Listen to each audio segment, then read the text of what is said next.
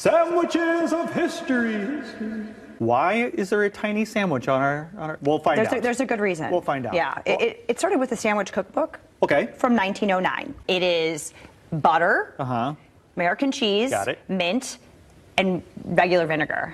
Mint, vinegar, cheese, and butter? Mm-hmm. Doesn't it sound delightful? Yeah, sure. Yeah, Take one. Let's try one. Here we go. Okay, cheers. Cheers to you. Okay. The 1924 sandwich. What do you think? We're giving it a... Oh, you made me try it first? Yes. I didn't make it. I just waited.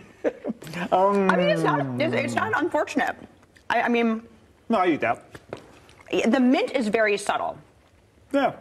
And I don't love American cheese. The butter and the vinegar makes it. That's what it is. The vinegar gives it that tang. Yeah, I like that. That's a pretty good sandwich. It 1924. tastes almost like mayo. So this is a 100-year-old recipe. Yes, the sandwich new, the recipe old. What kind of? Okay, is that rye? I don't think so. No. Just regular wheat. Thanks, Abe, for cooking us up Thank you, something, Andrew. a yummy snack today. Yummy, yummy breakfast.